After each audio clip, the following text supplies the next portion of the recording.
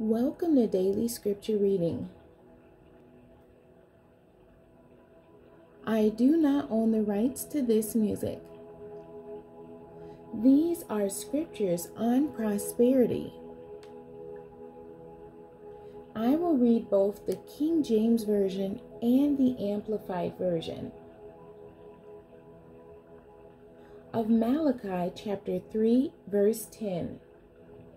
Bring ye all the tithes into the storehouse, that there may be meat in mine house, and prove me now herewith, saith the Lord of hosts, if I will not open you the windows of heaven, and pour you out a blessing, that there shall not be room enough to receive it. The Amplified Version. Bring all the tithes, the tenth, into the storehouse, so that there may be food in my house.